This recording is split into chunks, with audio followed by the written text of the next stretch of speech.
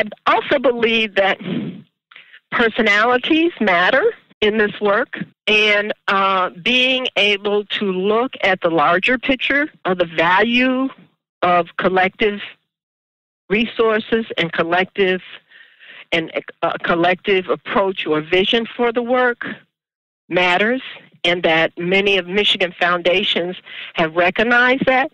And while we have been blessed with a tremendous amount of philanthropic wealth in Michigan, we also know that that alone doesn't change the world.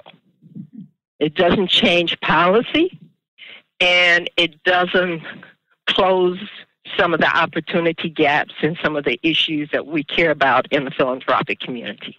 So I think we've recognized, and particularly through the leadership, I think, of CMS, the value of going and approaching problems and issues and government or nonprofits as a collective group of like-minded foundations has been an advantage to us.